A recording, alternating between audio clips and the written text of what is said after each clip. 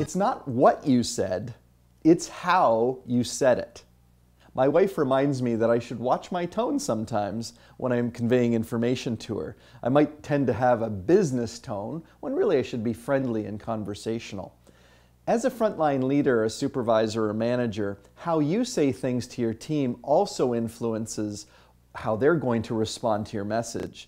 Well, you know, John, we get that shipment in this afternoon, and we should better get that job done, get it out of here by tomorrow from 2 or 3 o'clock. Hey, you finally spent some money, got a haircut, did you? You start looking like a shaggy dog there for a while. Look at this new coveralls. Hey, you made a stop at the Gap. Way to go there. It looks really sharp. How's that complexion? Working on it? Scrub-a-dub-dub. Looking pretty good this morning. Hey, look at this. You know what? She's still got the hots running. She's the reason I come to work every day. Whoa! Ho-ho! 3 days in a row. Way to go there, buddy. It's always wondering whether he's going to show up for work or not. You know what, John? They still love me. Sir, you have no idea.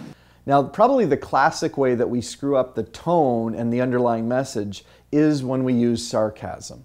Now, sarcasm simply means that the tone and the message don't match, and as you probably know, if you say something like, "Well, that's a great job you did there," what people see is the underlying message says, "That's a great job," but the way you said it is, "You're a screw-up." I remember in my early days of being a leader that one of the women that worked for me came up and said, "Greg, you're so sarcastic when you give us feedback, we don't know whether we're screwing up or whether you're just joking around. So it would really help us to say it like it is." So you as a leader need to manage the tone because the tone will actually override the underlying message.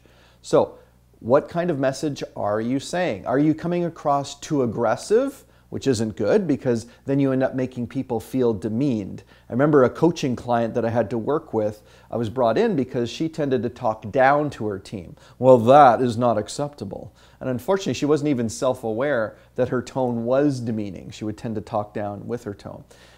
So you want to have a conversational tone, that is just kind of even and light. It doesn't mean you can't deal with heavy issues. There's just no need to really get aggressive or to yell or to, again, make people feel small. Your job is not to make people small, it's to grow them to make their capability even higher. Now, again, leaders are not often aware of their tone. So if you think, though, that there might be a problem or maybe you've received some feedback, you could actually go to your team and say, "Guys, how is the way I say things? Do I tend to say it in the way that you think is appropriate, or what do you think I should do differently?"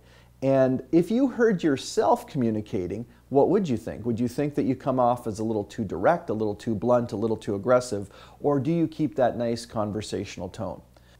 There's really no need to lose your cool or demean people with your tone. It doesn't help you convey your message any better.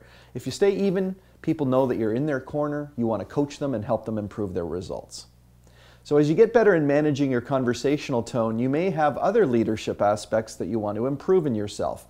You can do that by having us come in and do an on-site workshop, or maybe come and attend one of our public workshops, or maybe use one of our online resources with your team.